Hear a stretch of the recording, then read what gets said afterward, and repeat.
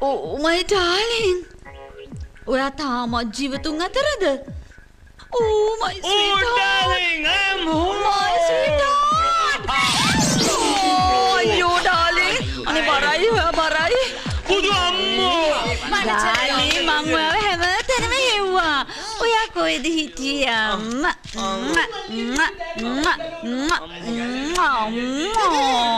Good morning dada. Good morning. morning. මොනවද ඔය? අච්චාරු dada.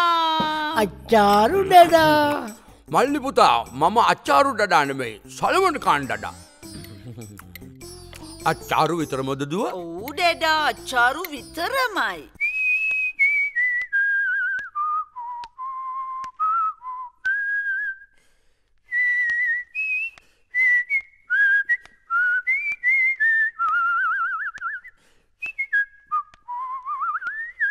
dada. දු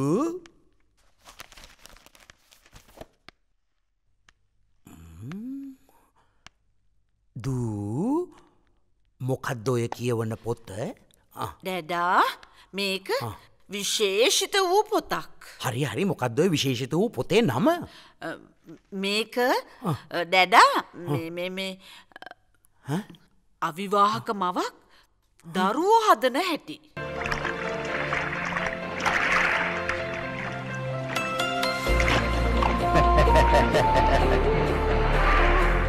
අද පොය නිසා මිසිස් පන්සල් යන කතා කළේ නැද්ද? අද ස්වර්ණාරාමේ සිල් ගන්න අයට අපේ ගානේ දාන්න.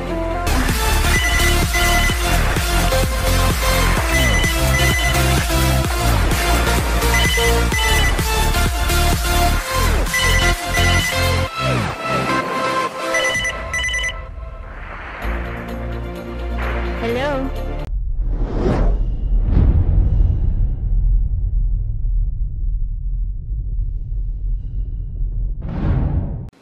අදත් කලාවට බර කලාබර වැඩසටහනත් එක්කයි ඔබ එකතු වෙන්නේ. අද අපිත් එක්ක මාත් එක්ක නිරන්තරයෙන් අවුරුදු ගානක් තිස්සේ විශේෂයෙන්ම මාත් එක්ක මං හිතන්නේ ගණන් කරොත් කීපවතාවක් දන්න ඒ තරමටම රණ්ඩු වෙලා ඇති. මේ ඒද රණ්ඩු කෙක්ක කලාවට හොඳටම බර අපේ ආදරණීය තිරෝමි බිබිලේ. තිරෝමි සනෝජ බිබිලේ. සනෝජා බිබිලේ. සනෝජා බුබුල කියලාත් කියනවා ඉතින් නේ. ඔව් ඉතින් ඔයාගේ කටේ තියෙන බුබුල තමයි ඉතින්. බුබුල කොහොමත් ඉතින් 80 දශකයේ එන බුබුලක් තමයි ඉතින්. ආයි ගිනි සිලුව සිනමාවේ නේ. ඒක හරිනන්නේ අද වෙනකොනුත් ගිනි සිලුවක් තමයි. ගිනි සිලුවද? මෙහෙම පුපුරන්න බලාගෙන ඉන්නේ එහෙම නෑ. පුපුරන්න බලන්නේ නෙවෙයි. ළඟ හිටියොත් පිච්චෙනවා. එදා නම් පිච්චුණානේ. දැන් අද ටිකක් රස්නේ දැනෙනවා ගොඩක්. අපිත් ගෙවල් වල ඒ කාලේ නම් පිච්චුණා ටිකක්.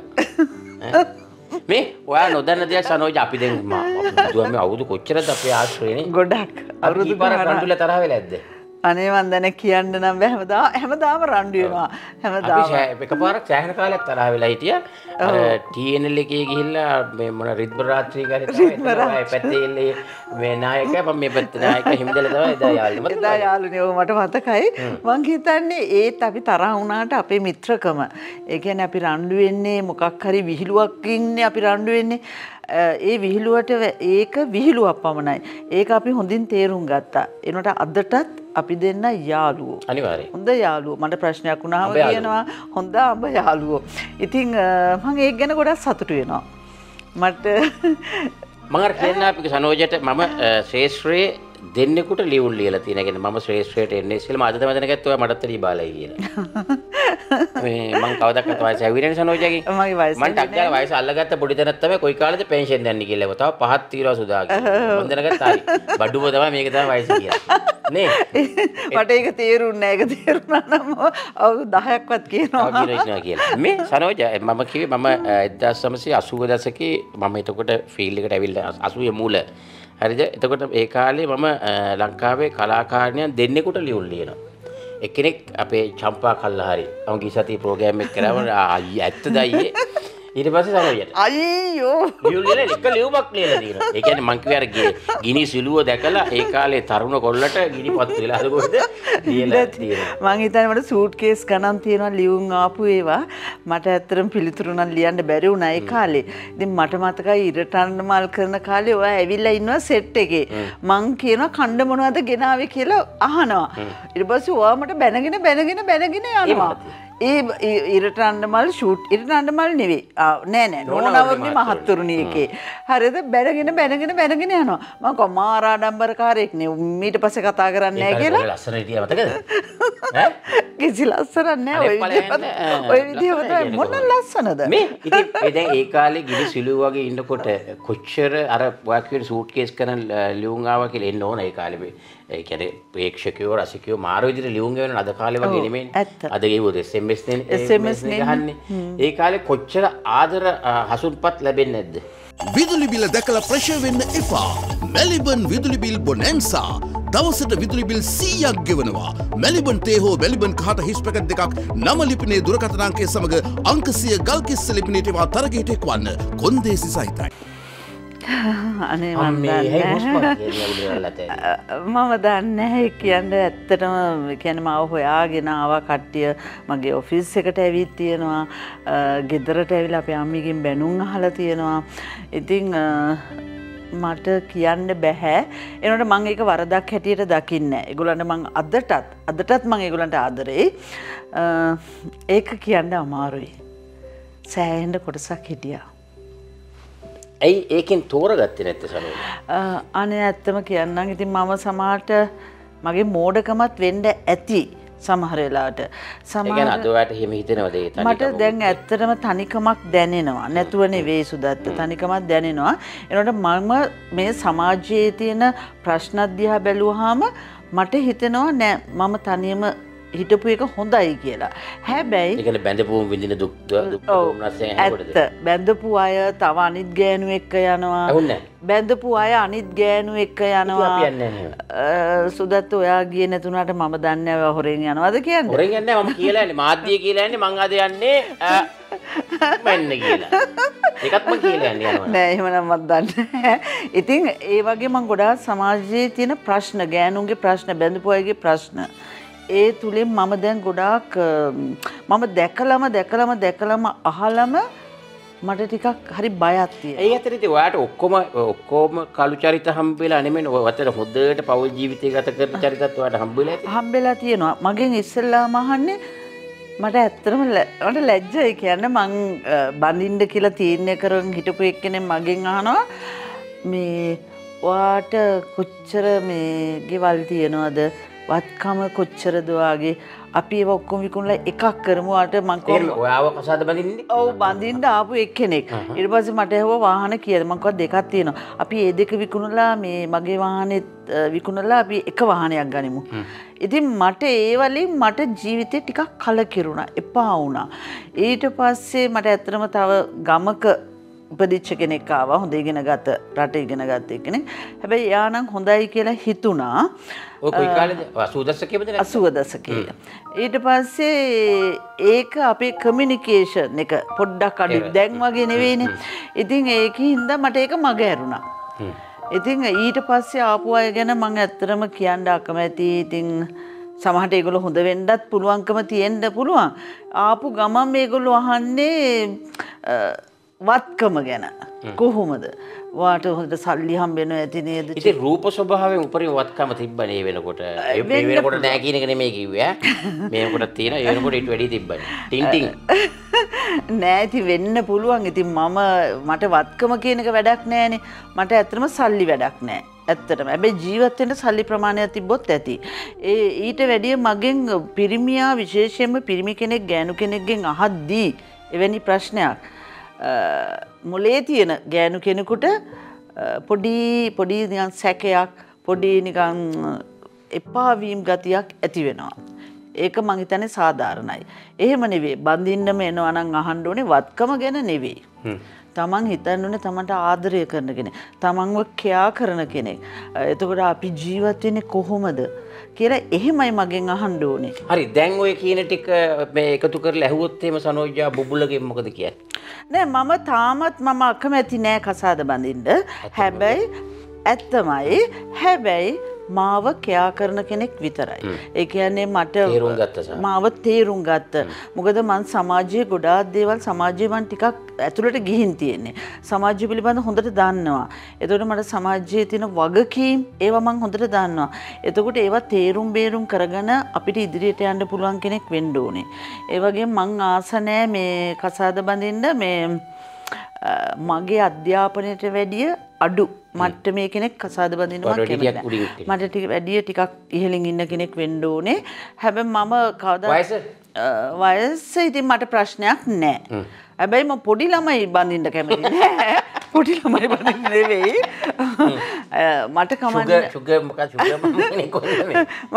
මට කමන්නේ වයසක එක්කෙනෙක් වුණත් හරි ආදරයක්. මොකද මම ආදරය කියන එකට ගොඩාක් ගරු කරනවා සහ ආදරය කියන එක මට ගොඩාක් වැදගත්. ඒක තමයි මගේ මූලිකම. එතකොට ඔන්න ලෝක වටේ සුදාත් එක්ක ඉන්නවා අපේ channel බලනවා විශේෂයෙන් මේ වගේ වැඩසටහන් බලනවා.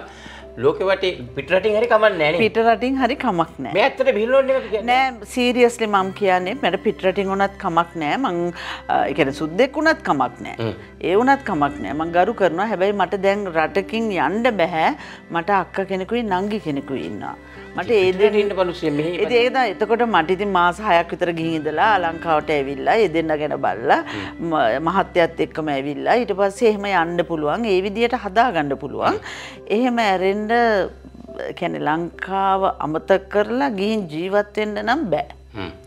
එහෙම බෑ. මොකද මම මගේ වගකීම අපිත් මම ජීවත් වෙන්නේ මගේ ෆැමිලි එකේ. ඒක ඇත්ත. මට වගකීමක් තියෙනවා. මොකද මට නංගි කෙනෙක් ඉන්නවා. මම නංගිව බලාගත යුතුයි.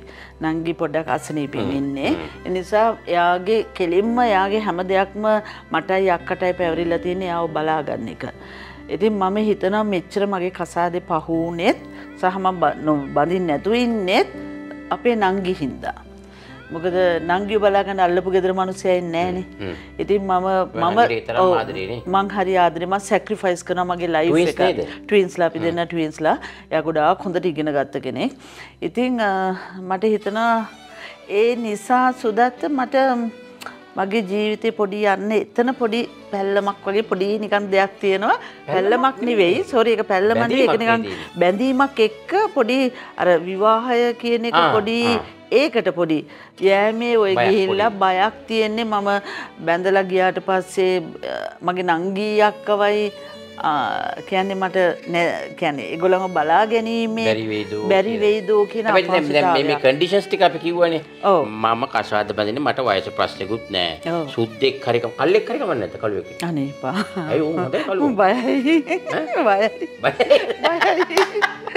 හරි හොඳට ඩ්‍රයිව් කරනවා අහන්න පාර ඩ්‍රයිව් කරනවා මම බයයි. අතුරු පාරවල හයියෙන් යනවා එහෙම තියෙනවා. ඔව් ඒ වුණාට මම බයයි ඒගොල්ලන්ට. ඒගොල්ලන්ට බයයි. අපි කළුවෙක් කෙනෙක් නෙමෙයි සුද්දුවෙක් කෙනෙක් හරි ශ්‍රී ලාංකිකයෙක් හරි වයස කීයක් වුණත් කමක් නැහැ. ඒක ලොකු වයසුණු බෑදී. ඒගොල්ලන්ට වාහන පදින්න පුළුවන්කම තියෙන තේරුම් ගන්න පුළුවන් වෙන්න ඕනේ. ප්‍රශ්නේ වාහන පදින්න පුළුවන්කම තියෙන්නේ බෑ. අතුවා දාගෙන යන්නත් එපා ඉතින්. නේද? නෑ ඉතින් මට වාහනේ පදින්න පුළුවන්. පද්දවන්න හරි පුළුවන්. පද්දවන්න හරි පුළුවන්. ඒක ප්‍රශ්නයක් නෑ. ඩ්‍රයිවිං කියා දෙන්න පුළුවන් සනෝජට. ඔව් මට ඒවා කියා දෙන්න පුළුවන්. ඒ වනේ මට උනේ ප්‍රශ්නයක් තේරුම් ගත හැකි. එහෙම කිව්වා. එතකොට දැන් මෙහෙම සනෝජගේ නම්බරය දාන්න බෑ. සනෝජගේ නම්බරය දැම්මොත් ඉවරයක්. බෑ. ඒක අපි හරහා මේ තියෙන සම්පත්ගේ නම්බරෙත් තියෙනවා channel එකේ නම්බරෙත් තියෙනවා. හැබැයි මට 3% අර මොකක්ද ඒකට කියන්නේ? කමිෂන් එක. කපු ගාස්තුව. ඔව් කමිෂන් එක. කමිෂන් එක දෙනවා නේ. සනෝජා කියන්නේ මෙහෙමයි. මම දැක්කේ අපි දැන් අවුරුදු මම 25කටත් වැඩි. වැඩි 25කට වැඩි ඔව්. අපි අර මොකක් හරි ව්‍යසනයක් වෙච්ච වෙලාවක රටේ මොන හරි දෙයක් වෙච්ච වෙලාවට අපි බැහැලම් වැඩ කරනවානේ. අනිවාර්යෙන් ඒක ඉතින් ඔයාගෙත් තියෙනවා මගෙත් තියෙනවා එහෙම දෙයක්. අපි හැම වෙලෙම ඉන්නේ සාධාරණ පැත්තේ අපි මැරෙන්න උනත් ලෑස්ති නේ සුදත්. මට නම් බෑ මැරෙන්න. මම නම් ඒකටත් ලෑස්ති. හැබැයි හරිම සාධාරණත්ව වෙනුවෙන් මම මැරෙන්න උනත් ලෑස්ති. හැබැයි සනෝජ කියන්නේ ටිකක් සැර ටිකක් මෙහෙම ළඟ ස්පාක් වෙනවා. ඔව්. ඒ අසාධාරණයට මට හරියට කේන්ති යනවා. හැබැයි ඒක මෙහෙම වෙනකොට ඉවරයි ඉතින්. මම දන්නවනේ ඉතින් ඔය චරිත ගැන බුදු අම්මේ සනෝජා බුබුල ගැන මන් දන්නේ නැත්තම් කවුද දෙයියෝ දන්නේ. ඉතින් ඒ නිසා දැන් ඕන අපි කියනවා අපේ නම්බර්ස් වලට කතා කරන්න. නෑ මේක විහිළුවක් හැටියට නෙමෙයි. නෑ විහිළුවක් නෙවෙයි. ඒ අඩුපාඩුව ඔයාලට දැනෙනවද සනෝජා? ඔව් මට දැනෙනවා කියන්නේ මට ප්‍රශ්නයක් ආපු වෙලාව. නැත්නම් නිකන් ඉන්නකොට නෙවෙයි සුදත්ත. මට ප්‍රශ්නයක් ආපු වෙලාවේදී මං කා එක්කද කතා කරන්නේ මේ ප්‍රශ්නේ. මට කියන්නේ ස්පෙෂලිස් පවුලේ ප්‍රශ්න නෙවෙයි සමාජීය ප්‍රශ්න. එනකොට මං හිතනවා මේකට උත්තරය හරි නියම උත්තරයක් ගන්න. මම සිතන දේ වැරදි වෙන්න පුළුවන්. ගන්නෙ කොහොමද? මේකේ නීතිමය පැත්ත කොහොමද? ඒ හැම දෙයක් ගැනම මට තව කෙනෙක් එක්ක සාකච්ඡා කරන්න ඕනේ. බෙදා හදාගෙන එහෙම වෙන්න ඕනේ. අපි පවුලේ ප්‍රශ්නයක් ආ වුණත් සුදත්ත මං හැම වෙලේම ඒක තව කෙනෙක්ගෙන් අහනවා. මෙහෙම කරොත් මෙහෙම හරිද? කියන එක. අන්න එහෙම ඒ අවස්ථාවේදී මට හරි තනිකමක් දැනෙනවා. කවුරුත් නැතිකම හැම කෙනාටම මට කියන්න බෑ. ඒ කිව්වත් මට කිසිම දැන් එදා මට යාළුවෝ හිටියා සෑහෙන්න. හැබැයි ඒ යාළුවෝ හැම කෙනෙක්ම යාළුවෝ නෙවෙයි සුදත්ත. හරිද? මට දැන් තේරුම් ගිහිල්ලා තියෙනවා. ඉතින් ඒ නිසා මම හරිම මගේ ජීවිතේ තනිකම දැනෙනවා. ඒ මෙන්න මෙහෙම කියමුකෝ. දැන් රාත්‍රී ඉන්නවා ඇඳට වෙලා. ඇඳලා ඉන්නකොට ඔයාට නිකන් සිතුවිලි එනවා මෙහෙම මේ පාලු සීත රාත්‍රියේ කියා දෙන්න රහසින් ප්‍රේම නම් කිමයි නෑ මට හැඟීම් දැනීම් කියන එක තියෙනවා මට. එනකොට මම ඒකට මුල් තැන දෙන්නේ නෑ. මුල් තැන අග තැන මැද තැන නේ මම අහන්නේ මල හත්තිලව්වේ. එහෙම හැඟීමක් අර තනිකම දැනෙනවා වගේ එහෙම හැඟීමක් අහම මොකද්ද ඔයාලට හිතෙන්නේ? මම අවංකව අහන්නේ. හරි. අවංක තමයි. ඉතින් එවැනි හැඟීමක් ආපුවාම මට ඒක යටපත් කරගන්න බොහෝ කාරණා තියෙනවා. ඉතින් මට කවුරු හරි පාර්ට්නර් කෙනෙක් හිටියා නම් ඒ වගේ මගේ ජීවිතේ මම බාරගත්ත මං හිතනවා එයා තමයි වාසනාවන්තම මිනිසයා කියන එක. ඇත්තම කිව්වොත් ඉතින් එහෙම නැතුව අර ඔයා කතාවක් අහලා තියෙනවද දැන් පල්ලියක ෆාදර් කෙනෙක් හොඳට දහම දේශනා කරගෙන ඉන්නකොට මේක ලස්සන කතාවක්. එතකොට හැබැයි ඇයට ඔහුට තියෙනවා කම්ප්ලේන්ට් එකක් ගම්වාසීන් එහෙම කියනවා මේ දරුවෙක් ඉන්න කාන්තාවක් පල්ලියේ තියන් ඉන්නවා කියලා. මේක ඉතින් උඩ ඉහළ මේකට ගිහිල්ලා ඉතින් යා ගැන ඉන්ක්වයරි එකක් යනවා. ඒතර ෆාදර් ගහනවලු දැන් ඔයා මෙහෙම මෙච්චර ධර්ම දේශනා කරමින් ඉන්නවා මේක වැරද්දක් නෙමෙයිද? කාන්තාවක් දරුවෙක් එක්ක මෙහෙම මේ ඔබගේ නිවහනේ තියන් ඉතිපුකෝ අරසකේ කියලා කියමුකෝ. නෑ එහෙම නෑ. එහෙම නෑ කියලා ඔබ නෑ කියන්නේ කොහොමද? මොකද්ද නෑ කියන්නේ හේතුව? නෑ මෙහෙමයි මම ධර්මයේ දේශනා කරනවා. මට කැම ටික උයා පියා ගන්න ඕන. මගේ අවශ්‍යතාවයන් ටික ඉටු කරගන්න. ඇය ඇවිල්ලා මට උදව් කරනවා. හරි එහෙම නේ. හරි නේද දැන්? පොඩි චුට්ටක් දිගයි අහන් ඉන්න. ලස්සන ඒවා. ඊට පස්සේ කියනවා රයිට් අපි දැන් මෙහෙම කියමුකෝ. දැන් ඔය දෙන්නට දැන් ඔයාට හැඟීමක් ඇති වෙන අය ගැන රාත්‍රියේට. ඔයා මොකද්ද කරන්නේ?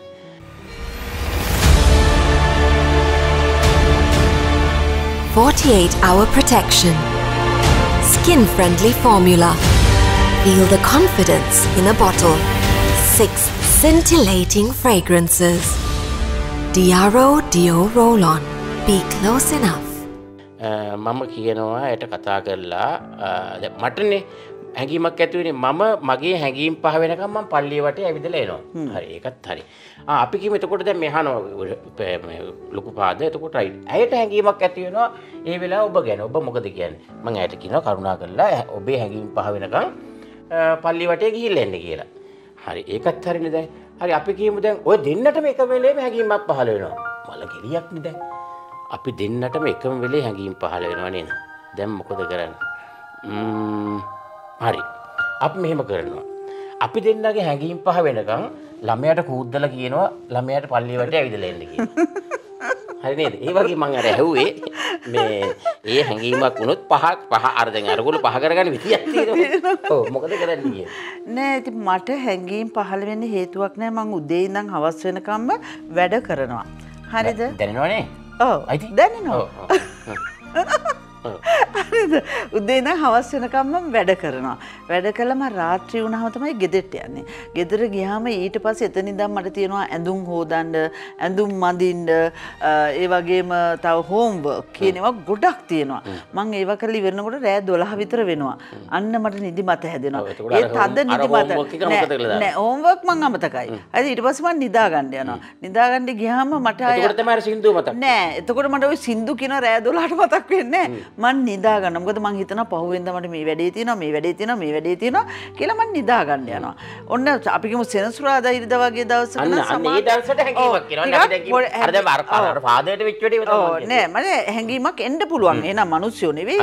හැංගීමක් එන්න පුළුවන්. ඒ හැංගීමක් ආපු හැම අවස්ථාවකම මං කරන වැඩේ මගේ ෆෝන් එක අරගෙන මම ලස්සන චිත්‍රපටියක් බලනවා.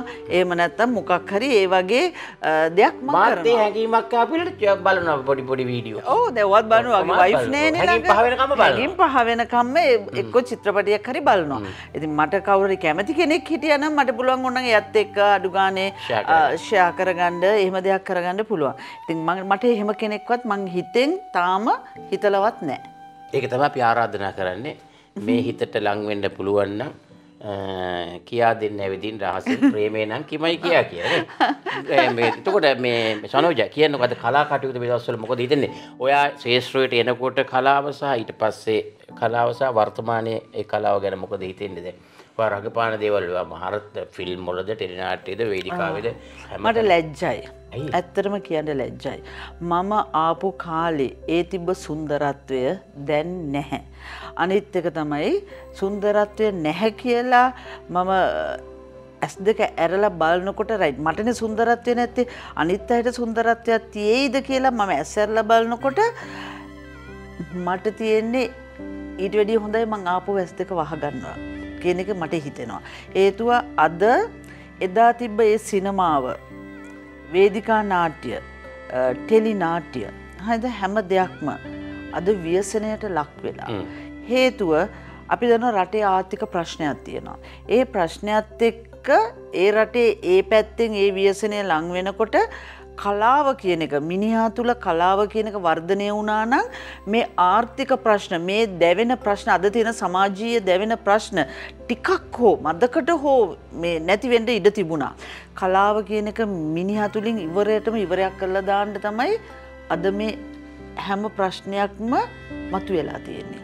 කලාව නැති වෙලා තියෙන්නේ පටන් ගත්තා මේ රටට ඔබින් නැති චිත්‍රපටි කරන්න. මේ රටේ මිනිස්සු එන්න මිනිස්සු දියුණු වෙනවා මනස දියුණු වෙනවා සමාජය ඉගෙන ගන්නවා පිට රටවල ගිහිල්ලා ඉගෙන ගන්නවා ඉගෙනගෙන ලංකාවට ඇවිල්ලා මේ චිත්‍රපටි දිහා බලද්දී ඒ කියන්නේ ඒගොල්ලෝ සංසන්දනය කරනවා හොලිවුඩ් සහ බොලිවුඩ් කියන චිත්‍රපටි එක කරනකොට මේ ලංකාවේ චිත්‍රපටිවල මොනවද දකින්න තියෙන්නේ හරයක් තියනවාද හරි අපේ මිනිස්සුන්ට සල්ලි නැති වෙන්න පුළුවන් හොඳ නිර්මාණ එකක් දෙකක් තියෙනවා අපි වළු සුනිල් ආරියරත්න මහත්මයාගේ හොඳ නිර්මාණයක් ආවා චිත්‍රපටි දිව්වද බලන්නේ ඇයි ඒ බලන්නේ නැත්තේ අපිට නවීන පහසුකම් තියෙන චිත්‍රපටි හෝල්ස් නැහැ තියෙන්නේ 2යි 3ක් විතර තියෙන්නේ එතකොට ඒවට ගියාම මිනිස්සු ටිකට් එකක් ගන්න බෑ එක්කෙනෙකුට බලන්න ගාන වැඩි එතකොට ගෙදර පවුලේ 4-5 දෙනෙක් යනකොට පොඩ්ඩක් කල්පනා කරන්න බෑ එදා කලාකරුවා සහ අද කලාකරුවා අතර මොකද්ද ඔබ දකින්නේ අද දැන් මේ මට ලැජ්ජයි සදාත් කිසිම සමගියක් නැහැ. ඔය චිත්‍රපටි ශාස්ත්‍රයේ ඒ පැත්ත මේ චිත්‍රපටි නළු නිලියන් අතර කිසිම සමගියක් නැහැ. පිල් බෙදාගෙන ඒගොල්ලෝ. ඇයි මෙහෙම කලාව ටෙලිනාට්‍යද වටේව නේ? ඔව්. ඇයි මෙහෙම වෙන්නේ? ඒ වගේම අපේ නව ශිල්පීන් හිතනවා ඒගොල්ලෝ තමයි අද ඉන්නේ කියන්නේ නියම කලා ශිල්පීන් කියලා ඒගොල්ලෝ හිතනවා ඒගොල්ලෝ තරම් වෙන කවුරුත් මේ ලංකාවේ හිටියේ නෑ කියන එක. ඒතකොට කෝ අද මේ හිටපු ප්‍රවීණ නළු නිලියෝ ටික කෝ ඒගොල්ලෝ හොඳ අත්දැකීම් තියෙන නළු නිලියෝ ටික කෝ ඒගොල්ලන්ව අතරමං කළා ඒගොල්ලෝ පැත්තකට තල්ලු කරලා. දැන් ඔයා ටෙලිනාට්‍ය වල වර්තමානයේ රඟපානවනේ. ඔව්. ඒ රඟපානකට අලුත් අය ඇවිල්ලා ඔයාගෙන් කියන්නේ ගන්න නැද්ද ඇඩ්වයිස් ගන්න නැද්ද? මම කතා කරන්න කැමති නෑ. මට ලැජ්ජයි කියන්න අපේ අත්දැකීම අද මිනිස්සු එක කතා කරද්දි තේරෙනවා අනේ සනෝජ මිස් අපි නම් ටෙලිනාට්‍ය බලන්නේ නැහැ. ඔන්න අද කියලා මං ඇයි කියලා අහනවා. මොනවද බලන්න තියෙන්නේ? මොනවද ඒ කරන්නේ ඒගොල්ලෝ? අඩු ගානේ අද ඉන්න මේ නළුනිලියෝ ඇවිල්ලා අඩු එනකොට අපි එදා සීනියර් ආටිස්ට්ලාට වැඳලා තමයි සෙට් එකට අපි කැමරාව ඉදිරියට යන්නේ. කැමරාවට වඳිනවා. ඩිරෙක්ටර්ට වඳිනවා. ඒත් මං අද නම් මං දැකලා නැහැ. මං එක උදාහරණයක් කියන්නම්. කමක් නැහැ මං නම කිව්වට අනූෂා දමයන්ති. එදා ආපු දවසේ ඉඳලා අද දක්වා එන ප්‍රවීණයන්ට වැඳලා ඉන්නේ. ඔව් අද එහෙම අධ්‍යක්ෂවරුන්වත් එහෙම ගරුසරුවක් ගරුසරු නැහැ. මේක දැනගන්න ඕනේ අධ්‍යක්ෂකතුමා තමයි මේවා උගන්වන්න ඕනේ. මේවා කියන්න ඕනේ. කවුද ඒවා කියලා දෙන්නේ? මොකද අපි කියන්නේ ගියාම නියත් පිස්සු අපෝ කවුද අපිට කියන්නේ එන්නේ ඔන්න ඔහොමයි ඒගොල්ලෝ හිතන්නේ. ඉතින් එතකොට ඒගොල්ලෝ අපි අතර මූව් කරන්න ඕනේ. අපි ප්‍රවීණ අයයි අලුත් අයයි මේ ඇත්තටම මූව් කරන්න. එහෙම කිසිම දෙයක් අද අධ්‍යක්ෂකවරුන්ට අවශ්‍යතාවයක් නැහැ. හැබැයි ඉතින් අද ඉන්න අයට දෝෂාරෝපණය කරලත් බෑ සනෝජ. ඒගොල්ලෝ හිතන් ඉන්නේ ඒකයි විදිය කියලා. දැන් අපි දැක්කේ දැන් අපි එන කාලේ අපිට පෙනුණානේ අලුතින් එන කෙනෙක් අර ඩිරෙක්ටර්ට කොහොමද ගරුසරු කරන්න ඕනේ ප්‍රවීණ අයට කොහොමද කියන එක. අද දකින්න නෑනේ ඇවිල්ලා. අද දකින්න නෑනේ. ඔව් ඒගොල්ලෝ හිතනවා මේක තමයි හරි කියලා. මේක තමයි හරි කියලා. ඉතින් ඒක තමයි ඒක කියලා දෙන්නවත් ඒගොල්ලෝ ඇහුම්කන් දෙන්න සූදානමක් නෑ. ඒගොල්ලෝ හිතන්නේ ඒගොල්ලෝ තමයි ලොක්කෝ කියන එක. ඕක ඇති කරලා තියෙන්නේ කවුද? ඕක කවුද ඇති කරලා තියෙන්නේ? ඒ අධ්‍යක්ෂකවරුන්ම තමයි. ඔව්. ඉතින් ඒකට අපිට බැනලවත් කාටවත් ඒ ළමයිට බැනලවත් වැඩක් නෑ. ඇත්තටම අධ්‍යක්ෂකනේ මේකේ මූලික පළවෙනි එක්කෙනා. ඒතකොට එයා දැනගන්න ඕනේ එයාගේ ක්‍රූ එක ගෙනාවුවාම පොඩි පටන් ගන්න ඉස්සලා ෂූටින් පොඩ්ඩක් කියන්න. වැඩි ඊට වැඩි බෑනේ දැන් මේ අතර හොඳ ක්වොලිටි අධ්‍යක්ෂකවරු ඉන්නවා. ඒ අතර හුරතල් වෙන අධ්‍යක්ෂකවරුත් ඉන්නවනේ. අනිවාර්යෙන් එහෙම අයත් ඉන්නවා. ඔයාගේ කලාවට ඇවිල්ලා ලිංගික අල්ලසිල්ල නෑ. ඇවුන්නේ නෑ. මගෙන් කවදාකවත් ඉල්ලලා නෑ. බයට මම කියන්නේද නෑ මට බයට නෑ සමහරට මට බයට වෙන්න ඇති. මට බයට වෙන්න ඇති. මොකද මම මේකට ආවේ හොඳ අධ්‍යාපනයක් එක්ක මගේ අප්පච්චිගේ පසුබිමකුත් තිබුණා. ඒ වගේම මම නිකන් අප්පච්චිව මතක් කරන්න අද සමාජය දැන් මගේ අප්පච්චි සුමිත් බිබිලේ 50 දශකයේ හිටපු ඊටාම කියන්නේ ප්‍රසිද්ධ කවුරුත් දන්නා චිත්‍රපටි රංගන වේදියේ. ඉතින් අද එයා ජීවිතුත් අතර නැහැ ඇත්තටම. ඉතින් මම එයාගෙන් ගොඩක් දේවල් ඉගෙන ගත්තා. අනිත් එක තමයි මම ආපුවාම මම ඕනාට වැඩිය කායෙක්වත් මේ කුළුපඟ වෙන්න මම ගියේ නෑ. අවශ්‍ය දේ විතරක් මම කරා.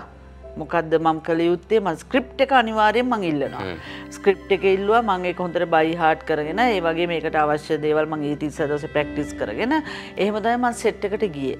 ගියාපුවාම ඇත්තටම මට ඩිරෙක්ටයි මමයි අතර තියෙන ඒ කියන්නේ අපේ අතර තියෙන බැඳියාව තියෙනවා. ඒනට එතනින් එහාට යන්න මම ඉඩ තිබ්බේ නෑ.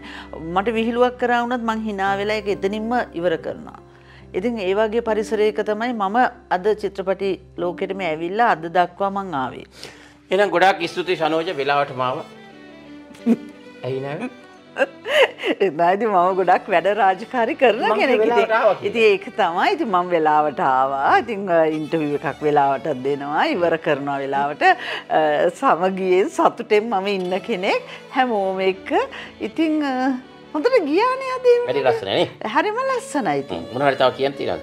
තව කියන්න නම් තියෙන්නේ ඇත්තටම මම ඉල්ලීමක් කරන අපේ රංගන ශිල්පිනියන්ගෙන් අලුත් අයගෙන් ප්‍රධානම දේ තමයි ගරු කරන්න ඉගෙන ගන්න සීනියර් ආටිස්ට්ලාට. ඒ වගේම තමයි තමන්ගේ රංගනය හොඳින් ඉගෙනගෙන ප්‍රවිෂ්ඨ වෙන්න මේ කලාවට.